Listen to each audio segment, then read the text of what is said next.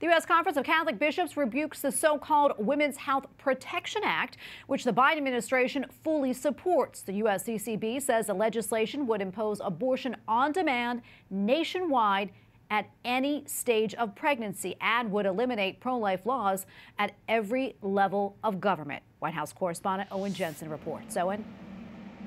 Tracy, weeks after the Supreme Court overturned Roe v. Wade, the Biden administration is pressing forward with its abortion agenda. But the bishops object, writing, quote, "Deliberately ending the lives of defenseless and voiceless human beings is the antithesis of health care."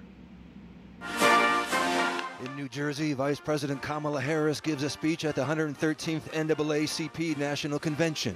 We know, NAACP, that our country has a history of claiming ownership over human bodies. And she claims extremist so-called leaders are criminalizing doctors and punishing women for making health care decisions for themselves. But the U.S. Conference of Catholic Bishops, in a letter published Monday, writes, "We implore those who see abortion as a legitimate solution to the needs of women to abandon this path of death and despair."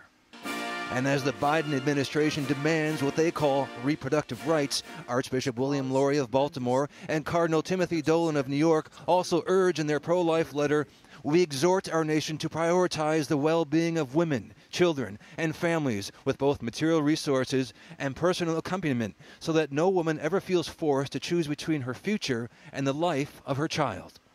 Both the president and vice president had no on-camera events listed on their public schedules today, but the president and First Lady Jill Biden offered their support to the war-torn nation of Ukraine by welcoming that country's First Lady, Olena Zelenska, to the White House this afternoon. The two First Ladies previously met in Europe and promised to stay in touch about the ongoing needs of the people in Ukraine. Just last night, Ukrainian firefighters battled a blaze in the Odessa region, officials there say, after Russia fired cruise missiles from the Black Sea. Also today, we learned in the White House press briefing room that Russia is, quote, laying the groundwork to annex Ukrainian territory that it controls in direct violation of Ukraine's sovereignty. That's according to National Security Council Coordinator for Strategic Communications, John Kirby. Meanwhile, he also says the U.S. will continue to provide Ukraine with security assistance, including weapons and equipment. At the White House, Owen Jensen, EWTN News Nightly.